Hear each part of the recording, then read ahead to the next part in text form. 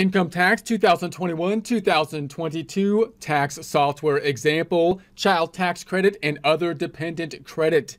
Get ready to get refunds to the max, diving into income tax 2021-2022. Lacert tax software. You don't need tax software to follow along, but you might want to have the forms and schedules, which you can find on the IRS website, irs.gov, irs.gov. Starting point, single filer, Adam Smith, living in Beverly Hills, 90210. We've got the son on the books as a dependent. Child tax credit then checked off. $60,000 for the wages. We've got the standard deduction, $12,550. That gets us to the $47,450 for the taxable income. Mirroring that over here on the equation, $60,000 income, $12,550, $47,450. And then we've got the tax calculated on page number 2, relying on the software for that. $6,193. Notice that nothing's really being impacted with regards to the dependent at this point because it's being taken place mainly in the form of a credit, which is showing up down below here with the line 28, the refundable tax credit, because we have the qualifying child. So we're gonna run a few scenarios with that, focusing in on Form 88 or Schedule 8812, credits for qualifying children and other dependents. We'll run a couple different scenarios. So first we've got two parts of this that you need to think about. One is calculating the credit, and then two, taking it, and that's going to be in part 1A usually, and then for most people part 2B takes into consideration the amount of the prepayment that we should have received and gotten a letter about. That's letter 6419. So once we have the credit calculated, we subtract the prepayment, which for most people would be half of the credit if they got the calculation correct, although we can think of many different areas where there could be an issue with that, but that would be the general rule. So up top right now, we've got our income, 60,000, that's our AGI. Line 4, we've got the one qualifying child, and that child is a under 6. So that's why we have the 1 here. This is our worksheet, which I won't go into detail. We actually put this together in a prior presentation, but you can see the phase outs. So these are the phase outs for the married, filing joint, qualified widow, head of household, and others. And so we're single right now. So if our income goes above that 75,000, that's when you can see this phase out taking place. So we don't have that at this point. So we got the full 3,600 of the credit. And then if I go down below, we then have the other dependent that we're taking to consideration. We have another phase out if the income was pretty high, 200,000 here that could take place. And then finally we get basically the credit of the 3,600, which we would then have to subtract out the prepayment. And if everything went properly, you would think it would be half of that amount, which would then be reported on down below here.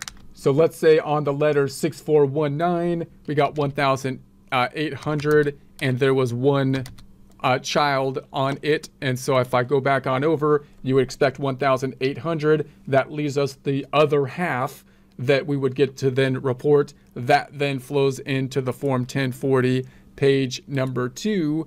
And so that's going to be the benefit we get down here. If we're going to mirror that on our tax equation, you might not actually do a whole schedule like we did to kind of calculate this. You might just kind of rely on the software, but we put a schedule in. So we're going to say that we had one qualifying child under 6, and then this whole calculation is taking place. We've got our phase out or our limit here for all other filers. There's our phase out here at the 75. And so we're picking that up. And so if we follow this all the way down, we've got the 1,800 that's pulling in to page 1 of the Form 1040. So there's the amount of the 1,800 for the amount that's still owed, 4,393. So that would be the 4,472 because I got a $79 penalty, 79, 4,472, 4,472. So that would be the general scenario there. Let's go back to the 8812. Now let's say our income goes above the 60,000 or above the 75,000, which is the phase out. So if I go back on over here and I say, okay, what if my income was, let's say 90,000. So it's well within the phase out area. And I go back on over. Now I can see the top half. I've got the 90,000 And so this calculation is the same, but now I've got this phase out problem because I went over the 75,000. So it phased it down to 2,850. So now I got the 2,850. Now, if my income was lower last year, then you would expect that the IRS wouldn't have properly calculated the phase out for the current year. And so I might still have the 1,800 that was the prepayment reported on letter 6419, so it wouldn't exactly be half then, and I'd get the 1,050 that would be pulling in to the 1040, and so it pulls into the 1040 here, page number 2. I can mirror that over here in our worksheet because we did a fancy worksheet calculation. If I change this to 90,000, it should then pick up, I believe, everything over here. So now we're at the 1,050 that would be pulling in to page 1 of the form 1040. So there's the general kind of scenario and the phase out. We have similar kind of phase outs that would take place if, of course, if married, for example. And so you've got to make sure that you're reporting properly the information from the letter 6419 when you're filing married, which can be a little bit difficult because you're probably both going to get the form 6419. So if I add a married here and we say that they got married, single to married filing joint. So now I'm going to go back on over and we're going to take a look at the 8812. So now we've got the 90,000. We still got the 3,600 here for the one child for both of them now. So now the phase out isn't taking place because now we're at the phase out line item of 150,000. So we're back to taking the 3,600. If we got on our letter 6419, which 2 of us would have gotten the letter, then that the amount we got was 1,800, back to half. And there would be our calculation. If we mirrored that on our little worksheet over here, we'd have to change these numbers. I'd have to say this one is now equal to the married filing joint number, and this is now equal to the married filing joint number, and that should get us back to the 1,008, which should be flowing into the page 1 here. Now, of course, if our income goes over the threshold for married filing joint, which we saw was the threshold here for married filing joint was 150. So let's say we went up to 160,000 on the income. Let's say it's 165,000. That's way too much. 165,000, not a million. That's way over. We wouldn't get anything. So then we're going to say it's 165. Now it's been phased out because we went over the threshold, 165. And if I go back down here, we would expect maybe if my income was lower last year, that on the letter 6419, they didn't actually take half because they didn't know about the phase out. The phase out's going to mess them up. And that's why we get to the 1,050 again, and it starts to phase out. So you can get a general idea of the phase out. If I mirrored that on our payment down below, we're going to say that they said 165. I said, well, let's just keep it at that. I won't do it every time here.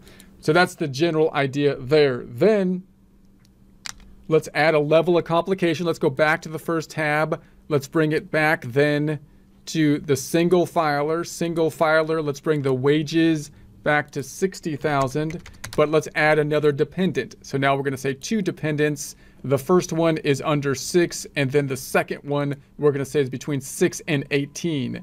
So if I go back to the forms now, I'm going to say, okay, now I've got these 2 people, 2 dependents, 2 children, both child tax credits, but one's qualifying for the larger child tax credit than the other. So if I go then to the 8812, there's the 60,000. We're getting the full amount here because, well, the maximum of the one child at the 3,600, the other child at the 3,000 due to the different ages, even though they're both qualifying children, you would think then through 3,600 plus the 3,000 that on form the letter 6419, I would have gotten half of that if they got it correct, which would be the 3,300. So if I go back down, we're going to say, okay, there's that. You would think that down here on the letter, I would have gotten not 1,800, but I would have gotten, you would think, 3300, half of that for the 2 children that are involved already, which would leave us then with the 3,900 that we would still be able to be picking up. And if I go back on over to the 1040, then on page 2, that would be the benefit that we would be getting recorded down here, kind of similar to where the payment kind of calculations are at. So there's that scenario. Let's go ahead and add another one. Let's say that we had a dependent on the books that was not a qualifying child, but an other dependent item. So I'm going to go back on over and say dependents, and let's say that we had a third one here that wasn't a qualifying child. Forms. Now I've got my form 1040. We've got 2 children, 1 under 6, 1 between 6 and 18, and then another dependent, the other dependent for the other credit, not the child tax credit, going to the 8812.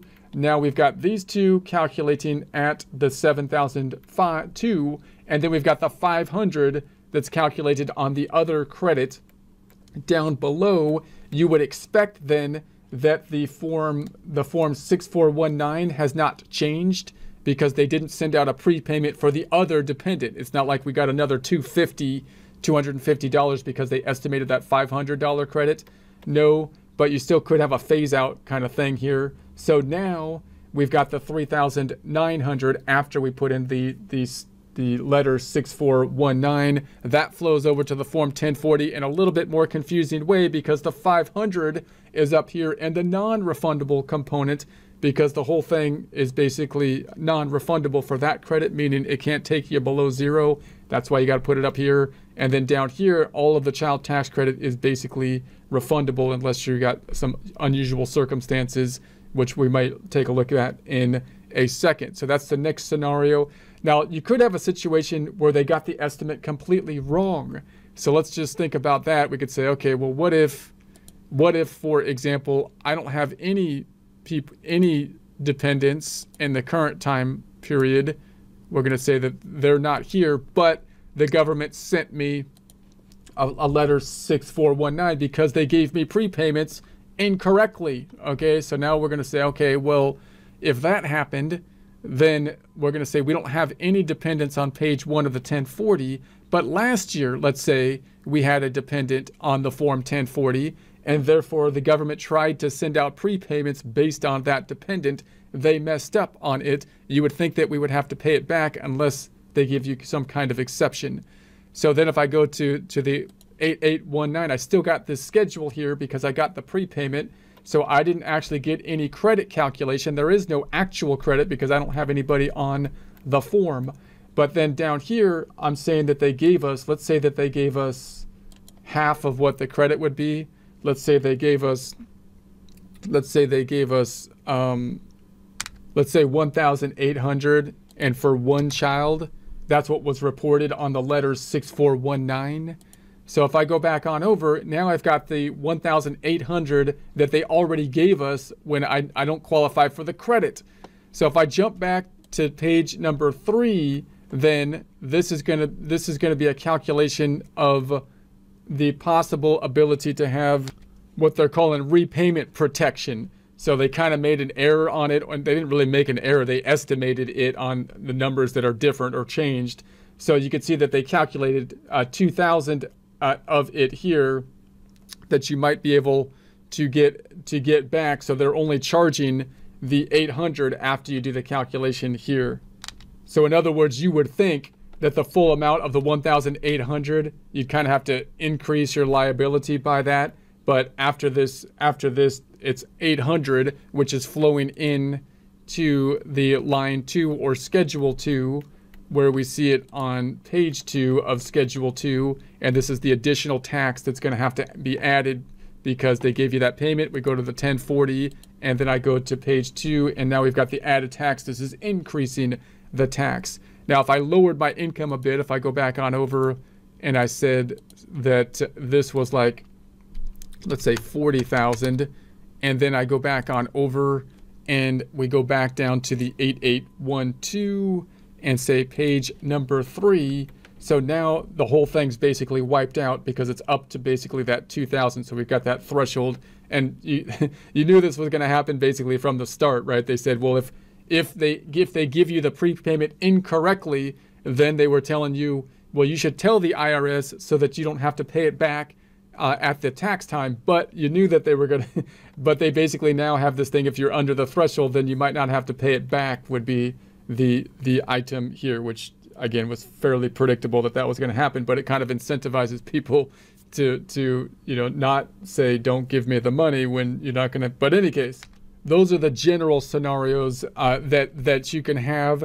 And so then the more unusual scenario, let's go back on over and let's add a dependent back. So let's add this first dependent back in place, going back to the forms. So now we got more of the general scenario where we've got that $3,600 on the credit, and let's say then down here on box 13 that we don't check either of these items. And so box 13 could change things a lot. So that would say check all boxes that apply to you or your spouse if married filing jointly. Check here if you or your spouse, if married filing jointly, had a principal place of abode in the United States for more than half of 2021. That's most people generally in the United States filing the tax return. B, check here if you or your spouse, if married filing jointly, were bona fide resident of Puerto Rico. Now, if neither of those apply, then you wouldn't check off that box.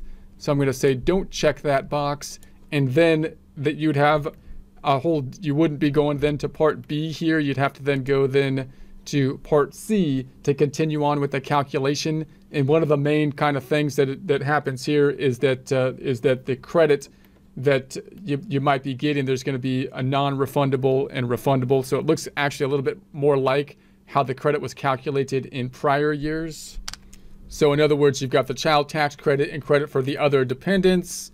And then on page 2, you got part C, filers who do not check the box here. And then the additional child tax credit that you have to basically be dealing with. If you see how this flows through then to the form 1040, you can see then up top, on line 19, we've got the non-refundable child tax credit or credit for other dependents at the $1,800, as opposed to it being recorded down below in the non-refundable kind of section down here that we saw. So that could add to more limitations on the amount of the credit that you could get. So again, a little bit more unusual of a situation, but that's kind of the difference on that if that box number 13 is checked, or if box 13 is non-checked. So that's going to be over here depending on this one. I won't go into that in as much detail because that's more of the unusual circumstance.